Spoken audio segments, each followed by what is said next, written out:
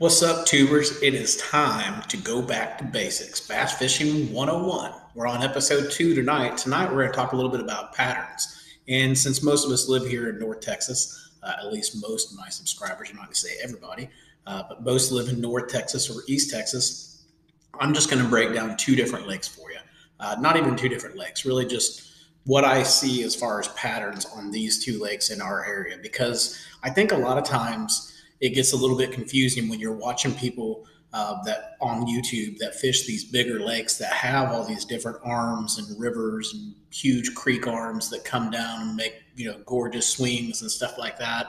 And a lot of our lakes, being that they're man-made, don't have some of this stuff. So I'd like to break that down for you tonight, kind of show you those patterns, and hopefully, even if you don't fish on Lake Fork or Ray Hubbard, you can at least take this information that you find tonight on the video and apply that towards your lake. So let's jump in. Let's get started. Here we go.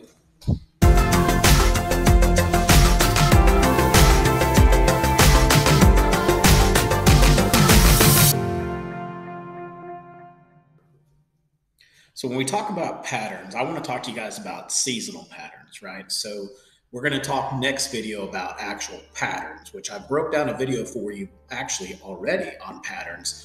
You can click that link up there. It will take you back to that video and talk to you about the different patterns that are out there, at least the patterns that have worked for me. And there's many different patterns that are out there. But what I want to talk to you about right now is really seasonal patterns. And what I mean by that is the movement of fish throughout the seasons. And I think I'm going to probably have some controversy in this video because I look at it just a little bit differently, maybe than some of the stuff that you've seen. And this is just based on, just the years I've had out there on the lake fishing around and just my personal opinion. I don't think that they're wrong at all. I think there's always fish pretty much everywhere. I think it's just the majority of the fish that we're talking about. So even if I say, look, they're not in the back of the coves in the middle of summer, and then you go out there and you catch a 5-pounder in the back of the cove, you're going to think I'm an idiot. And so I don't want you to think that. There's fish everywhere.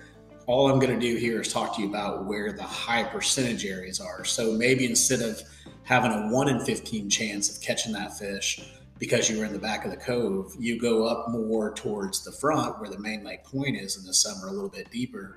And now you've just increased your odds by 30 or 40%. So that's really what I'm talking about here. But just remember, pretty much if you can find cover, you can find fish almost anywhere. And so let's talk about, first off, my kind of personal opinion on the different season or seasonal patterns that the fish have. So we're going to start off in winter. So that's going to be for us, December all the way into January, and then really kind of leading in about mid-February. So that's the winter time. So we'll talk about that pattern here in a second.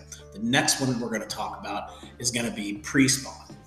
So you're going to see me go to pre-spawn, and then straight from pre-spawn, I'm going to go to post-spawn. You're going to say, well, what about spawn? Well, I don't really like fishing for the fish when they're actually spawning. So what I like to do is target them either when they're in pre-spawn or post-spawn. And the good news is it's just like I was telling you about earlier, fish are everywhere, right? So fish also spawn in a lot of different stages. So the big girls, they might come in right there at the end of January, early February, and then you might have another set, that's not as big that comes in just a couple weeks later. And then they continue that rotation all the way through until, possibly even May, depending on where you're at. So the pre-spawn and the post-spawn, got to remember that they're going to be in transition a lot during that time. So you can catch them either way. It just depends on how they're setting up. So the next one is going to be the early summer bite. So I'm going to talk to you guys about that, where to find them kind of early summer and summertime. And then we're going to talk about late summer, which is the hard time to find them. So we'll talk about late summer as well. And then we're going to finish off, we're going to talk about the fall bite. The fall bite is one of my favorite bites. So I want to talk to you guys about that, talk to you about where you can pretty much locate them in the middle of fall. So with those 6 things that we just went over, let's jump in and let's talk about wintertime fishing and where we can find these fish. As I mentioned, I was going to use Ray Hubbard for an example for you guys when we go over these different seasons. So we're going to start off in the wintertime. And I told you it's also going to be a little bit controversial just because you have to remember, guys, we're fishing on lakes that don't have big coves and stuff like that. So that's really what I'm referring to when I'm talking about this wintertime fishing. Now, if your lake is like Table Rock or something, going to be a whole lot different. And I think you'll be able to relate to that more when we talk about Lake Fork. But in the wintertime, pretty much anywhere you go, those fish are going to pull out, right? And so when I'm talking about the wintertime, I'm basically talking about December through about end of January, maybe mid-February, just depending on where our temps are. Once that water temperature gets up above 55, the game changes. When it's 55 or below, that's pretty much going to be what I would consider to be wintertime. So in the wintertime, the thing that you really need to look at is you need to look for areas where the water could possibly be heated up. So that could be discharge from power plants, stuff like that. Also, riprap. Riprap is huge in the wintertime, and you guys have probably seen it on videos and things like that. And if you haven't, basically the sun heats up the rocks heat up the water. So that's about as simple as I can make it. So when those rocks heat up the water, the bait fish will come into it because they're attracted to the warmer water. And then you know what happens when the bait fish comes in, that immediately brings the bass in. So you really need to focus on the riprap in the wintertime. So go out and get a medium diving crankbait, one that runs about 6 to 10 feet, pound it off that riprap, and you're going to get some pretty good bites. And then also, you can throw lipless crankbaits. Lipless crankbaits work really, really well in the wintertime. So get you one that's red, and then also get you one that looks like a minnow color, and just go out there and just throw it around, because a lot of these fish, even though they're up towards the rock where it's warmer, they're still going to suspend a lot in the wintertime. They're also going to go out over the deep water and suspend out there as well. So I'll talk to you guys about that here in a second on how we approach those. But wintertime can be really tough fishing. But if you stick to the riprap, especially on this lake for Ray Hubbard, stick to the riprap around 30. Go down by the dam and fish that. Fish over here by the power plant as well. We've got some additional riprap back in here in these areas. So you've got multiple areas you could go fish the riprap. And 66 will also produce as well. So you could always go over to 66 and fish that riprap. So we have plenty of riprap in Ray Hubbard to fish. So really, if you just focused on that this winter and got really good at fishing riprap, I think it would change the game for you on Ray Hubbard. So now if we're talking other lakes, as I mentioned, these fish in the wintertime, they like to pull back, right? So they like to pull back and go deep, and pretty much they're lethargic and don't like to bite. So they're kind of hard to catch. Actually, they're really hard to catch. So a couple ways you can catch them. Obviously, you could throw a spoon out there and catch them if they're suspending.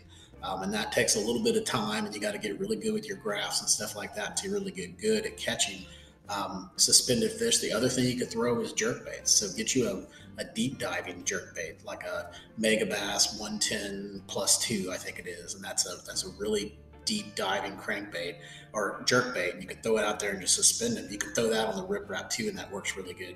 The thing that we like to do in the wintertime is we like to throw A-rigs, and it actually starts, the A-rig thing starts actually in the fall. So you'll hear me talk about the A-rig in the fall. But just to warn you really quick, especially if you're a beginner and you're watching this video, do not go out and buy an A-rig right now, because if you do that and you put it on your 7.3 medium heavy or your 7 medium, it's gonna just feel really awkward. It's not gonna work. You're probably gonna lose your A-rig. You probably don't have the right line or the right rods or anything. So fishing, unfortunately, is just like everything else. You've got to have the right tools to throw some of these things, and the A-rig is one of those things that specifically you have to have the right setup in order to be successful with it. But if you do, A-rigs are great in the fall, and they're something that I always have on in the winter. And so what we'll focus on with those A-rigs in the winter is we'll go out to the bridge pillars, and we'll just hit all of the bridge pillars with those A-rigs, and we have a lot of success doing that. Also going around the break walls in the marinas. So any of the marinas that have the concrete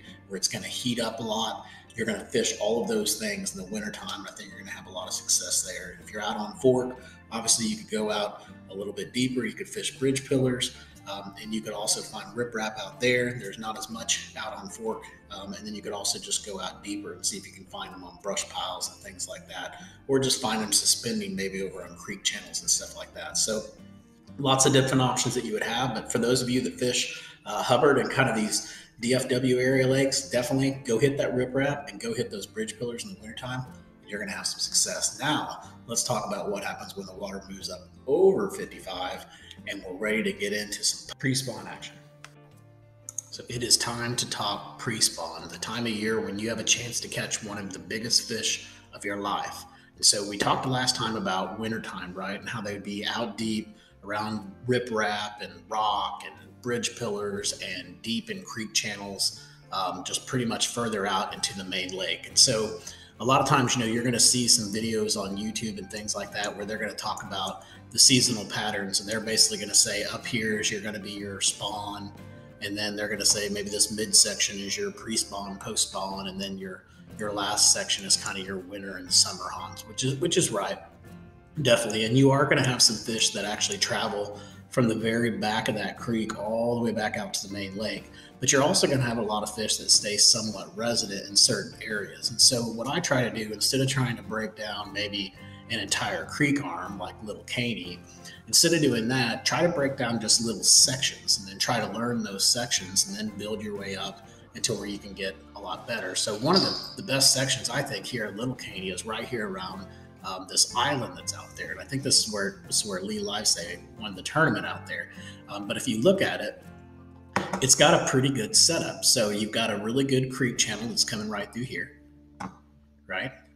And then you've also got creek beds that run back through here, and then another one back through here. So I think this is a really good example to show you guys some transitional patterns that they're going to follow throughout the season. So one, you got your winter time, which we talked about, right? They're going to be out here off in this creek channel. If I was fishing in this area in the winter time, I'd probably focus a lot right in here and just see if I can find some activity here. Now, once the winter time's over, then we start getting into pre-spawn. So instead of them being out here off the main lake point in the creek bed, what they're going to do is they're going to start to make their migration back into these coves and pockets and things like that, especially the coves and the coves that have creek beds and creek channels in them and stuff like that. So if there's a creek in that cove, that's definitely a place where you want to go and try to kind of follow it back and see if you can find some spawning areas. But in this case, we've really got two that I want to show you here. So let's just follow these creek beds. And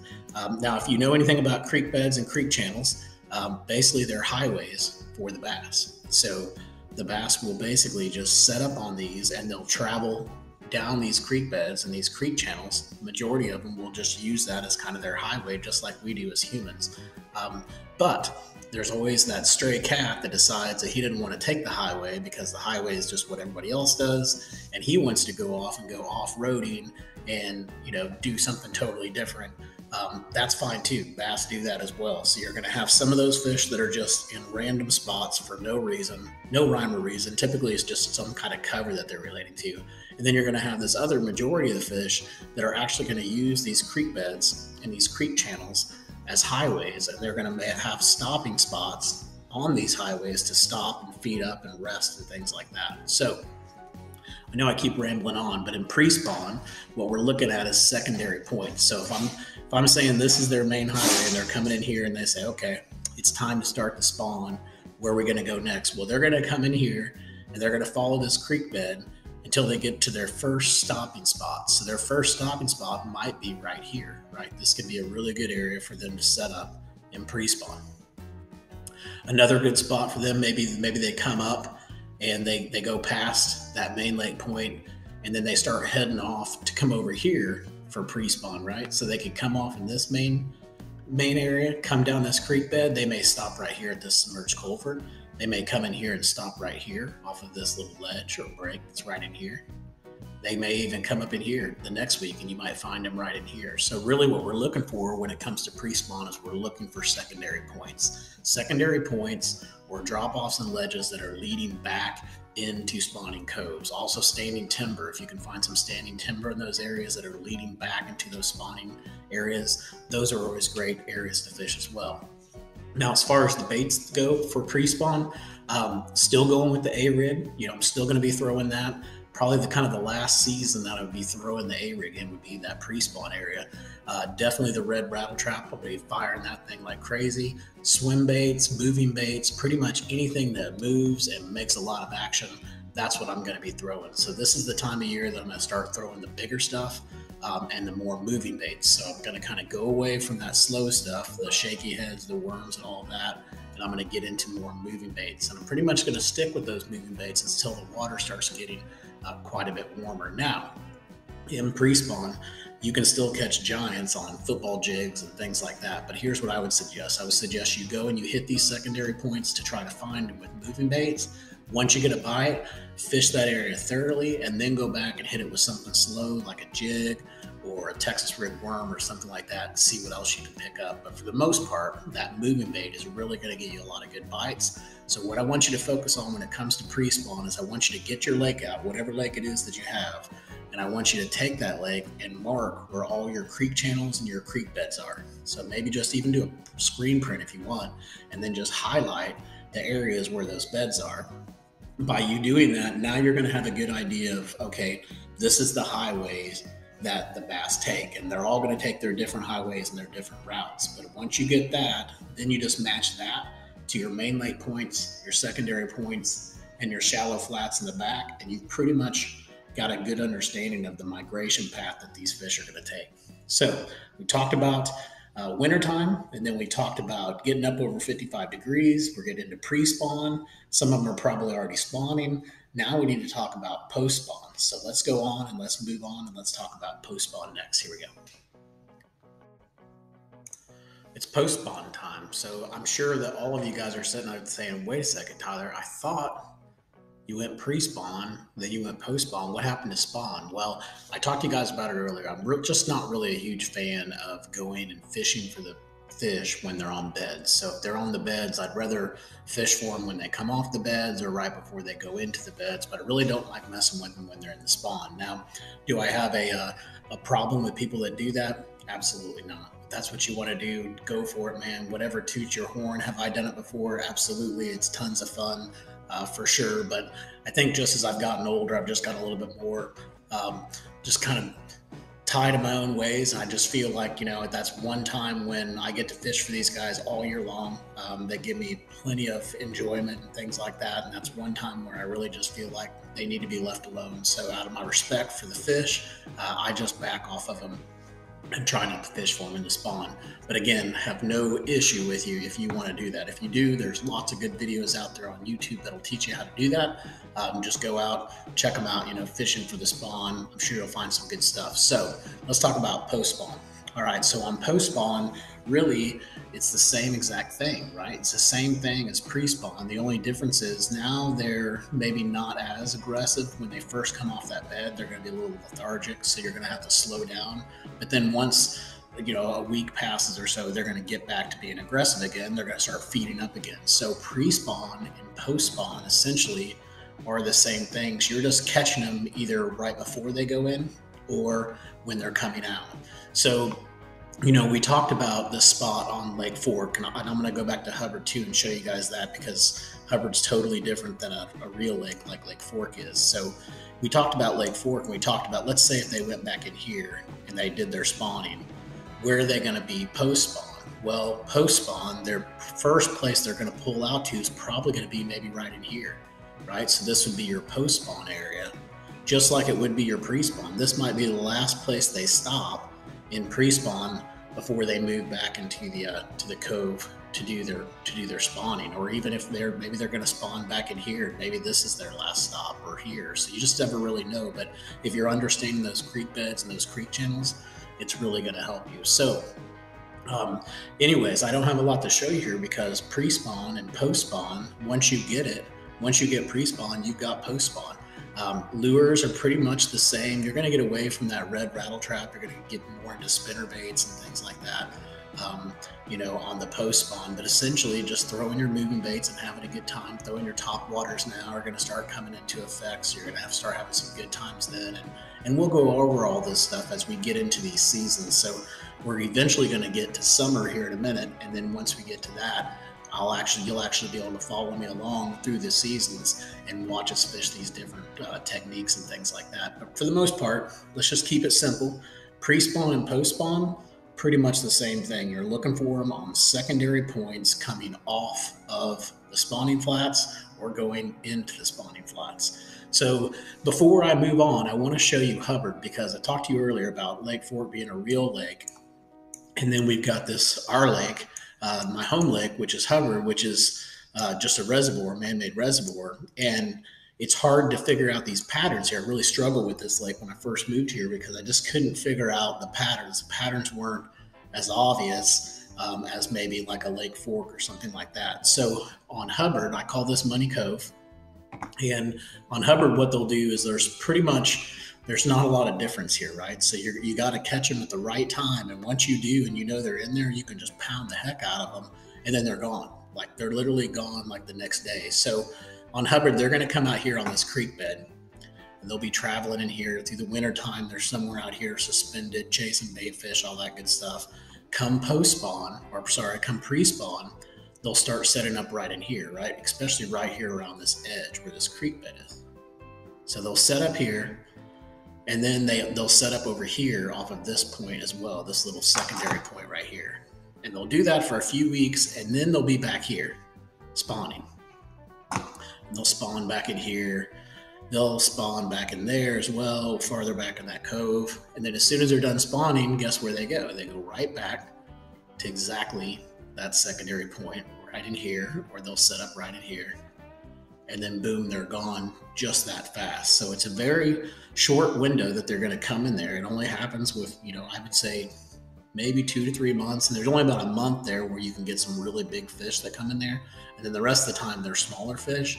But it literally happens really, really fast. It's going to start happening about mid-February to March, and then it's probably over by the beginning of May. So it happens really, really fast. But if you catch those areas at the right time and you focus on those secondary points that are in there, it's really good. You'll find the same thing in the pre-spawn and the post-spawn when you're fishing over here in Rush Creek. So they'll be pretty much, they'll set up here in the wintertime, right? And then there's not much for them to go to from a secondary points standpoint in this area, which is, I think, is why I don't find them setting up on secondary points in Rush Creek. It just, for whatever reason, I just can't find them. I thought for sure I'd find them right here off of this area right in here, and I just can't seem to find them there. But it seems like what they do is they set up here or they set up here, and then as soon as they're ready to go, they may stop right here for a day or so. And then after that, they're just like full on. They go past this flooded timber and stuff, and they get pretty much back in here. They get in these pockets and they get all in this grass and stuff like that. So the pattern is a little bit different. It seems like it's maybe a little bit more aggressive. It's like I'm either outside on the main lake or I'm all the way back in the back of the coves, and they don't seem to really have that in between. But it could be one, that maybe I just haven't found them at the right time in the right place, or two, it could just be because it's so shallow, it just doesn't go very deep as far as a cove going farther back there, that's why we don't see those patterns. But anyways, wanted to share that with you guys, a little insight on Hubbard. So we've talked about wintertime, we've talked about pre-spawn, we've talked about post-spawn, and we talked a little bit about spawns. Kind of skipped over that one. Now we're going to get into really early summer and summertime fishing. So let's jump over there and let's talk about that. That's when things start getting fun. They've already became fun. Obviously, as soon as we got into pre-spawn, started getting good. But summertime can be a really fun time to fish as well. So let's talk about that. So to me, summertime really has two different phases. There's the early summer, and then it kind of starts transitioning off, and then you get into late summer. We're in late summer right now. It's August 25th as we're recording this video. But if we're talking summertime, let's talk two different kind of phases. So early summer is awesome. So early summer, there's one thing that you need to throw on, that is a deep diving crankbait. And deep diving crankbaits are money in the early summertime when the fish first start pulling out, right? So we talked about going out. Let's just take a look at Lake Fork right here. So I put this is a community hole. Everybody knows it's a community hole. I call it the community hump of Fork. But this is a great place to find some deep dive and crankbait fish, right? So probably what they do, my guess would be they come back in here and spawn, and then they hit these points like we talked about, these secondary points, like probably right in here, and then they may come out and set up somewhere off this ledge possibly, and then they'll move out here, and then they'll set up around this hump and around this big creek channel that's out here. And so it's a great place to do some deep dive and crankbaits. So if it's in summertime, you definitely want to go out and do some deep dive and crankbaits. So just go out there, get you some deep dive and crankbaits, pound that thing against the bottom, against the little ledges and the humps and things like that. And you're going to have a lot of success. And then all of a sudden, one day you're going to go out there and that bite is just going to shut off. And you're going to be like, what the heck? Like, that was the most fun bite ever. It only lasted like 2 or 3 weeks, and now it's gone. And I really think a lot of that is pressure. But it just kind of, for whatever reason, maybe it's not pressure, maybe it's something else, maybe they just get smarter, but whatever reason, it just kind of breaks up. And then so when that crankbait bite breaks up and you stop getting all those bites, that's when it's time to really start focusing on your Carolina rigs, your wobble heads, your Texas rig worms, all of your slower stuff, your big football head jigs, stuff like that. So try that out as a summertime pattern. I think that's really going to help you. And Hubbard's the same way. If we go out here and look at Hubbard, let's switch over and let's go over here to Hubbard.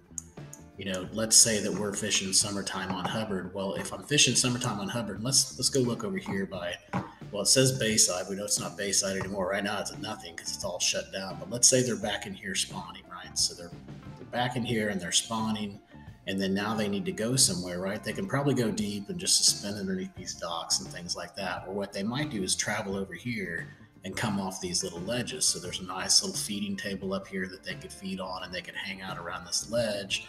Around the deeper water, they could also hang out off the ledge of this little point right in here, or off the edge of this little point right in here as well. So just some ideas to think about, some things in summertime. Definitely in the summertime, you want to go out deep. You want to find your drop-offs, your ledges, and you want to start working those pretty good. And then you also want to look for brush piles. So when it starts getting even hotter, those brush piles that are a little bit deeper before the thermocline sets in, really focus on those. Those offshore brush piles can be awesome to fish until they get worked over too hard. Then you got to go find something else. But offshore brush piles, offshore rock piles, humps, those are all great things to fish around, at least in our area lakes, that seem to really work. And then obviously, always focus on the creek channels. You can always go out in the creek channels and focus on those bends and catch some pretty good fish out there as well. But that's all good summertime stuff. So finally, we kind of get into this late summer, right? So we've had the joy of the crankbait fishing. We got the 10-inch worms out. We busted some fish doing that. We did the Carolina rig fishing. And then we get into this late summertime, which is kind of where I'm at right now. It's August, late August. It's really, really hot. The water's really, really hot.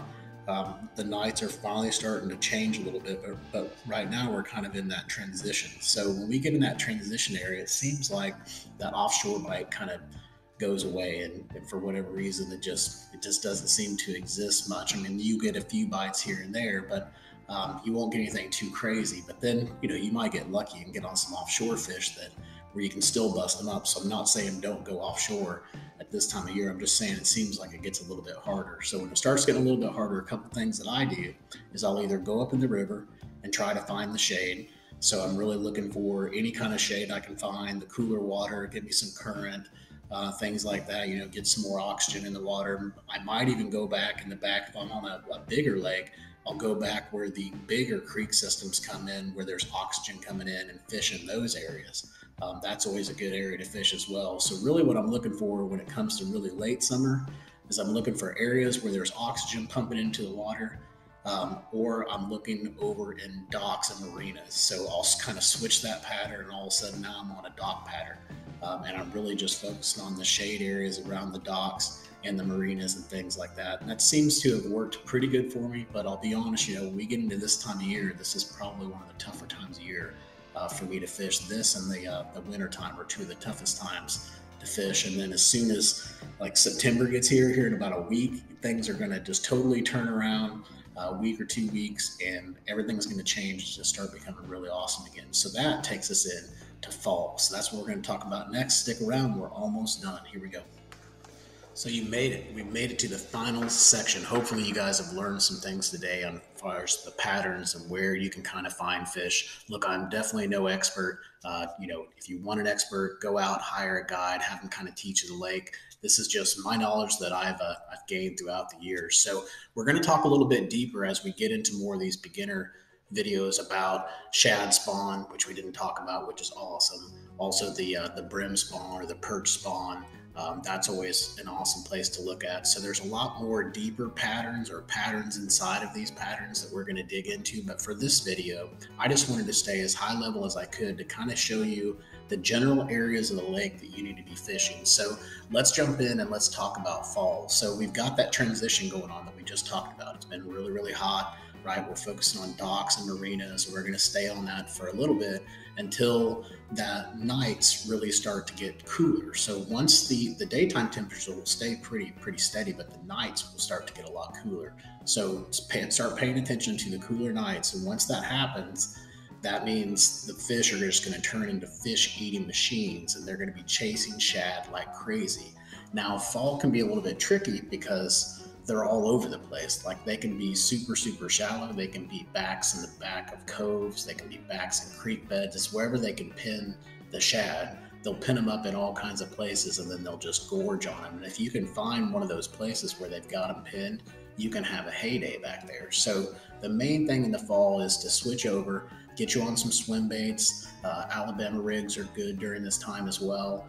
Pretty much any type of big moving bait, spinner baits, things like that. And what you're looking for, I think, at least what I've had a lot of success for, is yes, you can go in the backs of the coves and catch them there and things like that. But if you want to catch those bigger girls that are out there feeding, you really want to go out and look at main lake points that have, they're really long, right? They stick out, and they basically have a tabletop on the top of them, or what I call a tabletop or a flat spot. So I picked this spot on a Lake Fork because it has 3 really good spots that I think would be decent spots to fish in the fall, or at least good areas to go look for fish in the fall. So this is up in Little Caney again, and I just picked these 3 little points because I think this does a really good job of showing you what we're looking for. So right here, you can see you've got a long point, right, flat point that sticks out. It's fairly close to a creek channel, but it sticks out, but it's got that nice flat top on the top of it. We're going to find the same thing right here. We've got a point with a nice flat top. Over here, the same thing, a long tapering point with a pretty good flat top on it. So that's what you're going to be looking for in the fall if you really want to get into some good fishing and get into those schools of fish that are feeding. But you can also go back in the backs of the coves. You can still do your docks pattern. They're pretty much everywhere. The key to fall for me is you got to keep moving. Just keep moving around and you'll find them. And once you find them, it's going to be fun. And finding those schools of them that are feeding are just crazy fun. And Fork is one of those places where you can see that happen. Now, if we're switching over and we're talking about Ray Hubbard in the fall, that's going to be a little bit different, right? Because we don't have really the things that Fork and all of them have as part of their lakes. We pretty much got these bowls with no real good coves or creek channels and things like that. But let's look here, right here, and let's go up Yankee Creek. So Yankee Creek is a pretty good example of where we can find something similar to what we're looking for. So if we look out here off of Terry Park, right here off the edge of it, we do have a little bit of a flat top that's right over here, right in this area. And sorry, this image isn't loading correctly for whatever reason. So let me back out. So we've got a little bit of a flat top that's right there. So somewhat of a long tapering point, at least long for Hubbard. And then what you'll see is they'll set up over here as well. So they'll set up out here. This is a main lake point too. We don't really have that tapering point, but they'll still set up out here around this creek channel. And then they'll get back in here and they'll push bait back into this cove as well and do some feeding back in there. So really any of those areas right in there in the fall are good. Fishing around the riprap's good in the fall as well. You definitely want to bust out your rattle traps in the fall and just go crazy with them. Just cover water like crazy and have a heyday because it's one of the easiest times to catch fish for sure. And you can still catch some pretty good fish in the fall as well. So just a quick review. So if we're talking wintertime, they're going to be deeper, right? We're talking pre-spawn and post-spawn. I want you to go in, you look at your secondary points and kind of follow them in from the main lake point into the secondary points. So follow them in. And then after post-spawn, they're going to pull back out to more of those main lake points, those brush piles, those humps, those big creek channels that swing and stuff like that. Those are all the types of things you want to look for summertime. And then come late summer, look at your docks, your marinas, your shade, your oxygen levels. And then come fall, you're back onto those main lake points again, and you're looking for the flat tops to do all the feeding. So if you kind of follow that little pattern, that's kind of my little magical book of following the fish. I'm no expert again, but hey, we've definitely had some success in local tournaments and things like that, and we've been on the water a lot. So hopefully you guys can learn from us. Hey, until next time, hope you catch your PB. Also, the next video that we're going to do, for Bass Fishing 101. It's time to start talking a little bit of tackle and gear and stuff like that. So I've showed you guys now where to find the fish, or at least the areas to locate the fish depending on the season. Let's start talking about some gear and things like that and get you out on the water. Here we go. All right, talk to you next time. Hope you catch your PB.